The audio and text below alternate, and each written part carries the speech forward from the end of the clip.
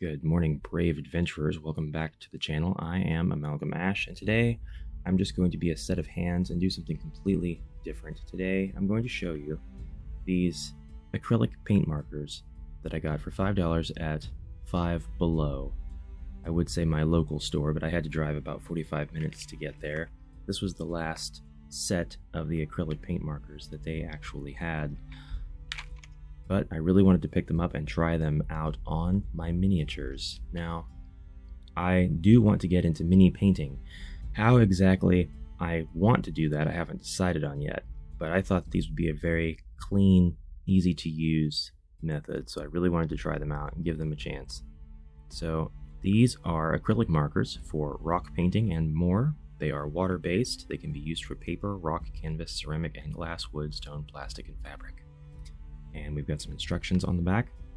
We'll just take out a pen, shake it, air it out, press it down, right, and then cover it back, or paint in our part, in our case, and then cover it back up. So, this is actually the first time I'm going to open these, even though it looks like they were previously opened. But for $5, I'm not going to complain.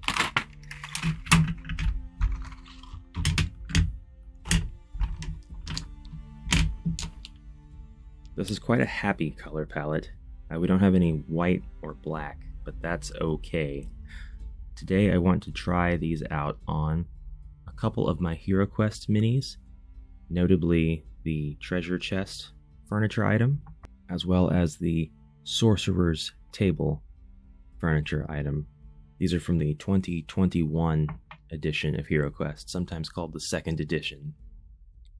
And I've got my dice up here just to kind of remind everybody what it is I'm doing. I will not be coloring my dice, but I do have something related to these dice that I'm going to show you by the end of the video, so I hope you'll stick around. I also have Enora, notable halfling wizard, druid, warlock.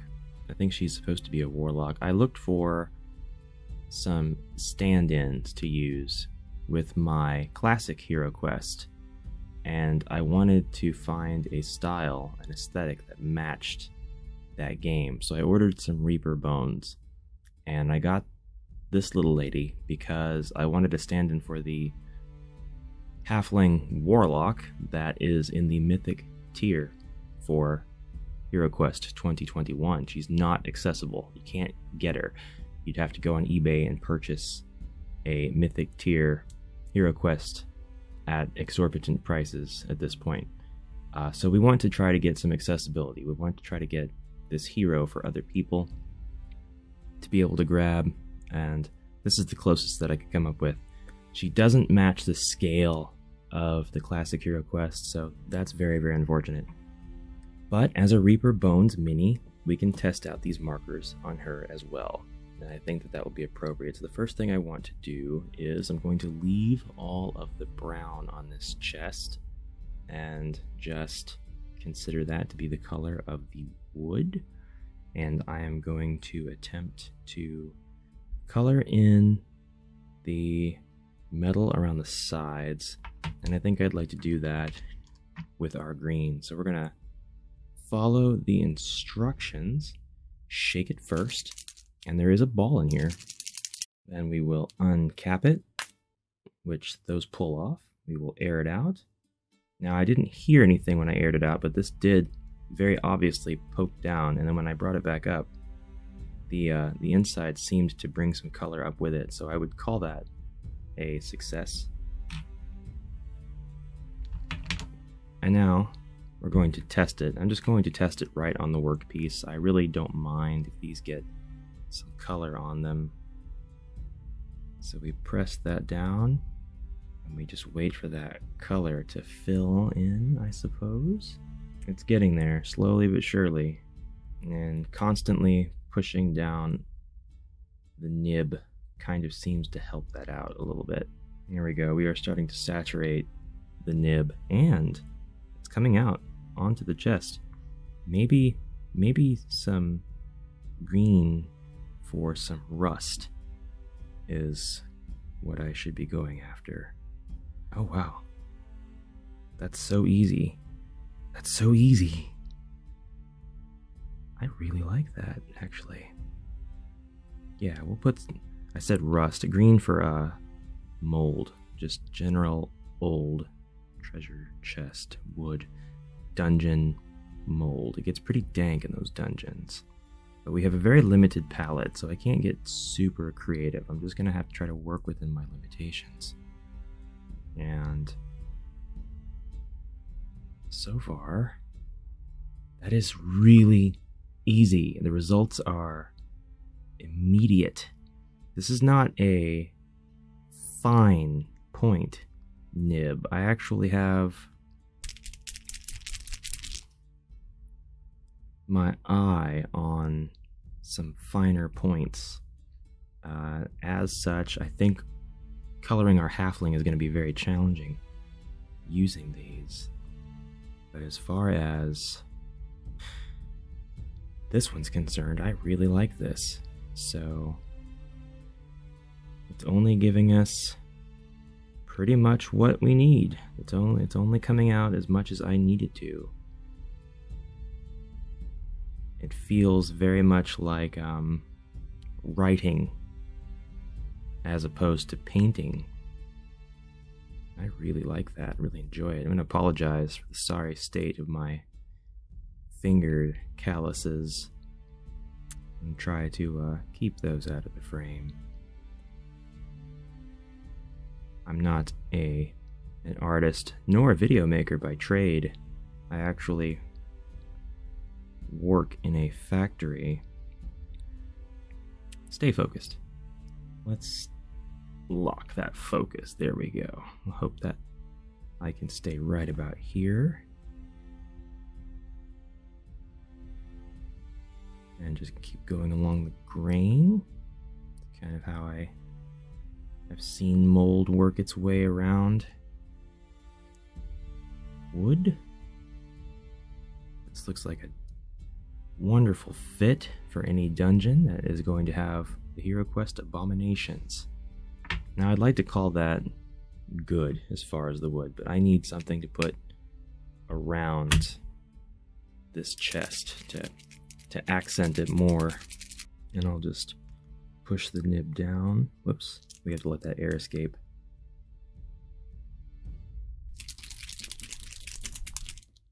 It actually says to press down for 5 seconds. That is something I did not do. And then the instructions on the back actually do say to press this down on paper and move it up and down for about a minute. Now, I achieved that in far less than a minute with the green, but it just goes to show it's important to read the instructions. So that is the orange.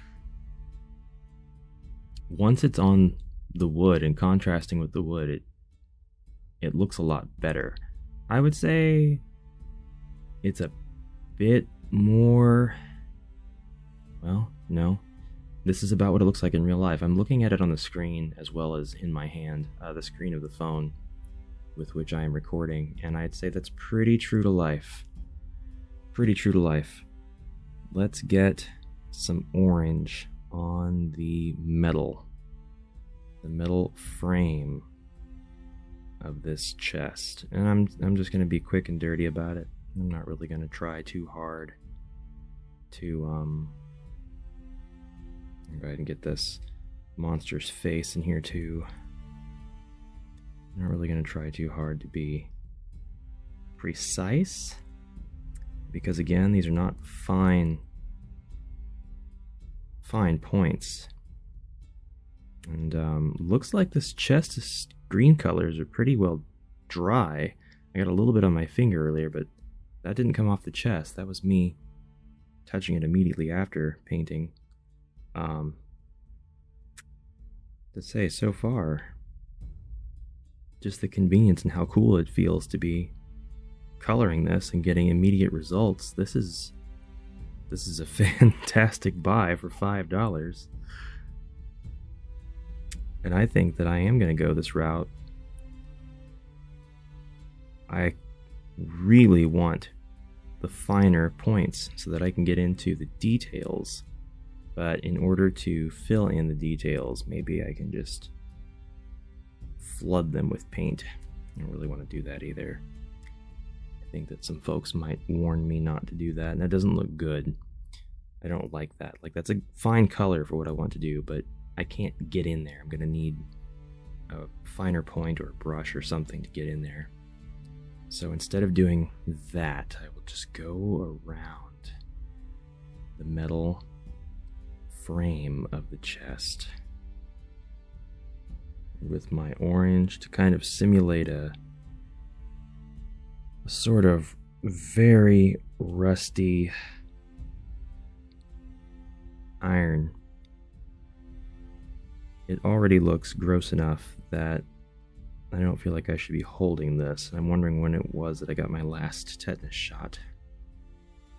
So there we go. If I don't quite paint over all of the brown, it can look like a multicolored rust. That really has a nice effect. Like, this is an ugly chest now, thanks to my efforts. But that's what I wanted to do. We have two axes to paint on. We've got the flat side, and then I've got the side that faces out. I guess they all face out. The side that faces up and around, I also want to paint the side that faces out. So, I need to get some kind of helping hand or something to hang on to this. I guess I can do this. Yeah, and we can paint metal of the handle and the metal of the side of the chest. I 1000% like this. I was painting with a brush, just painting the base color for my classic HeroQuest homebrew minis, which were the Talisman 3rd edition minis. And this is already so much more fun. This is really fun. So there it is.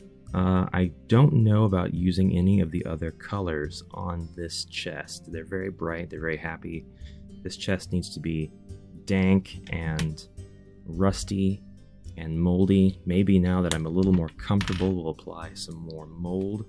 Plus it's having a bit harder of a time showing up. There we go. At least that much more mold, huh? Having a bit harder of a time showing up now that this thing is saturated in rust.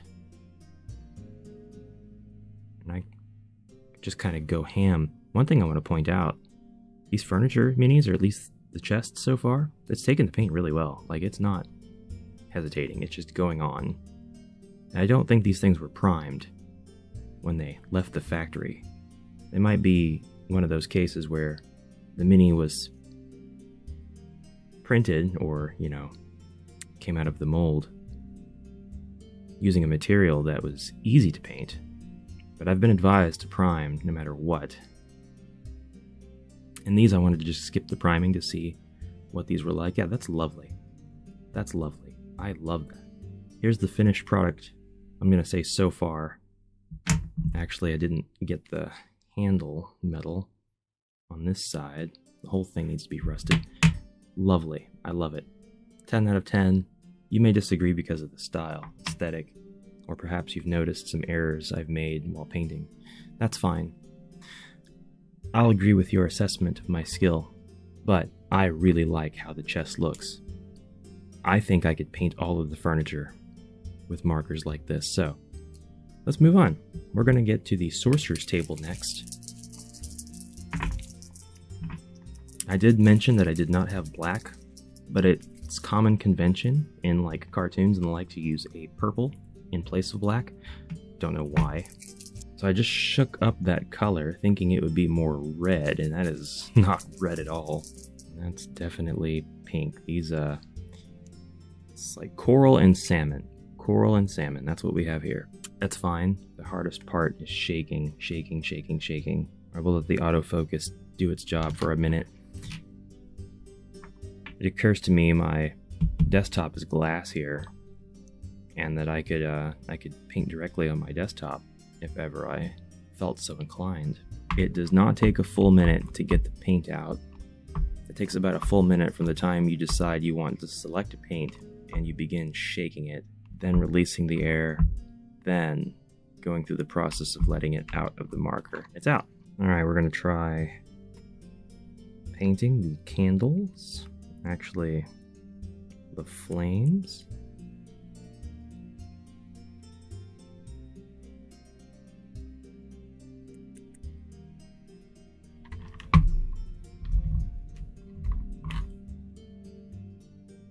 I want to give a shout out to my wife, who is really the expert in all of this. I'm trying all of this early, and I'll be running these results by her a little later, and then she'll be able to give me some helpful tips on what I could have done differently. Now, the Sorcerer's Table, also wood, but they printed this with this stone gray because of the slab here being the most visible part and it being most likely to be made of stone, just as the original HeroQuest model was. I want to paint the mold in on the sides, but I think instead of mold, it's going to be that sort of moss that grows. Bronze oxidizes and becomes very green pretty quickly. Or it could be moss on stone. This green's just going to come in handy. It's going to be my catch-all for excuses. That's what it is. Nothing super detailed, just strange aesthetic choices that I'm making to try things out. That's all this is. Perhaps a sort of pinkish hue on the candle. That does not look good. I do not like that at all. This is the closest thing I have to red. Unfortunately, we didn't have a primary red color. So, in the interest of showcasing what these babies can do, I'm just going to go ahead and use it for the ribbon that is holding the place of the book, and clumsily get it on the pages of the book itself. And that does not look in the slightest natural, so I'm just going to own that mistake.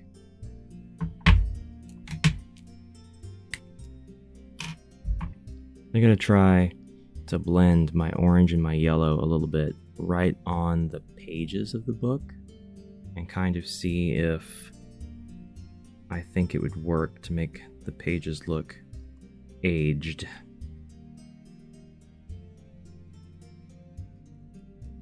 Despite me not being very happy with the results of some of my choices, I'm still finding using these to be very fun and rewarding, because if I had a little bit more skill and a finer point, so the proper tool, I would enjoy this method highly. I think that this is very rewarding, and this is very relaxing to do. Less so for me because I have a camera on and potentially an audience to entertain, whom I am likely entertaining by blundering my otherwise hopeful paint job. Now, this is a model that I think would demonstrate that priming would be more useful to do in this case. I think that we would have gotten better results if we had primed this model first.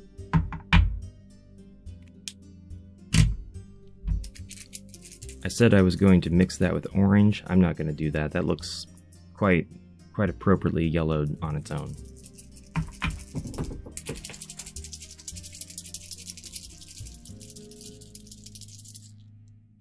Alright, and purple it is. Folks probably screaming at me not to do this, but I'm going to do it. Because I have a lot of faith in being able to get this paint off or covered over if I absolutely need to. I'm not going to feel, I don't think, like I absolutely need to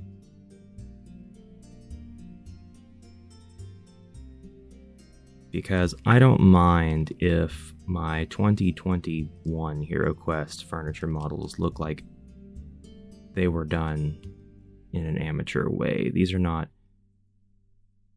super, super important.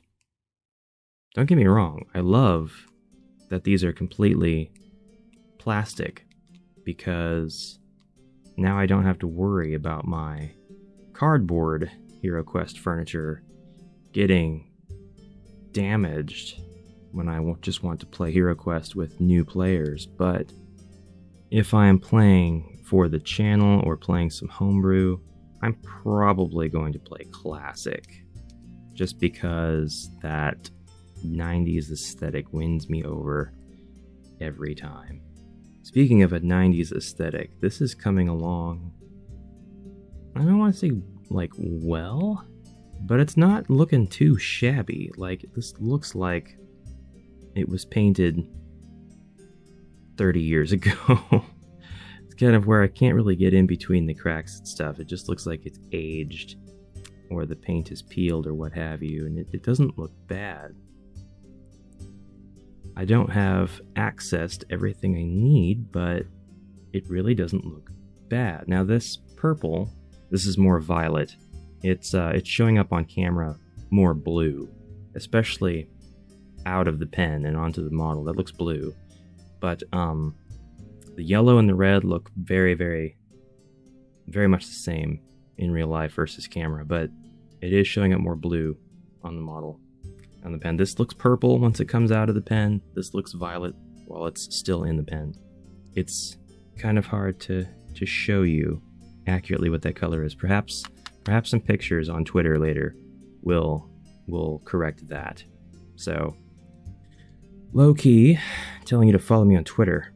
Alright, if I had some white, I would go after these candles with the white, but since I've just got some orange, I'm gonna paint the candlesticks.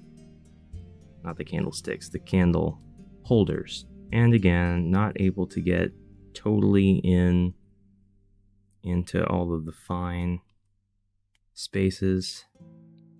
That's okay. These were $5. I'm not going to paint them in a bad light, so to speak. I'll show myself out.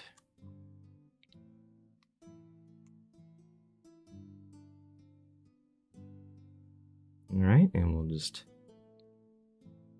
This is our result so far. It's not looking bad. I rather like it. I'm going to go ahead and throw some orange on the hardware,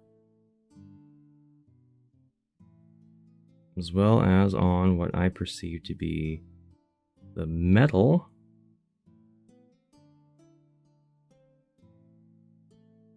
Whoever agrees with this decision, you guys are awesome. Whoever disagrees with this decision, you guys are also awesome. I think I'm going to leave it like that. If I get access to some better pens, which I'm really, really liking these, so I think I will invest in some better paint pens. Finer nibs and obviously a better palette. Much better palette. I mean, it was 8 colors, you know, I knew what I was getting into.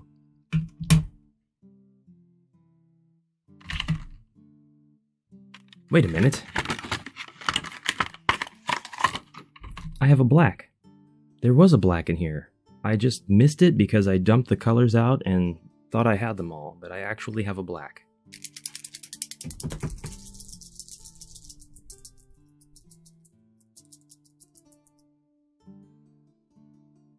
I don't actually know what I would like to use the black on. I guess I can write something on the pages, but I would kind of be worried about doing it with such a large tip, such a large nib. The candles. We'll make the candles black.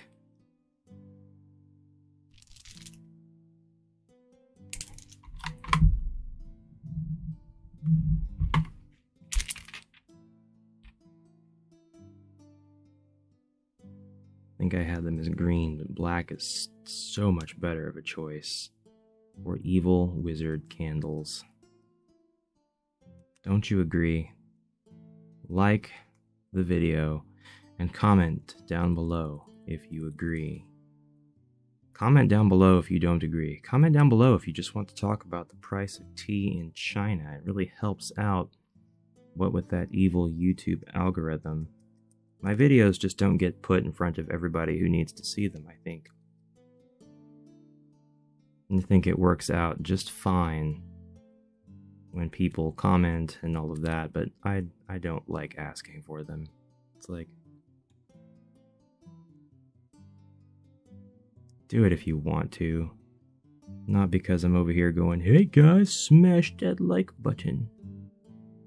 Alright, so we've got some black candles, and even though it could be a better paint job, it's getting the idea across. Now, I really want to do something. I really want to write on the pages of this book, but I can't. I just can't. So failing that, we're done. It does seem like I could write pretty small. Not small enough. I'm not confident. I would rather practice. Something like that. Alright, here's the furniture thus far. I'm actually pretty dang happy with both of these.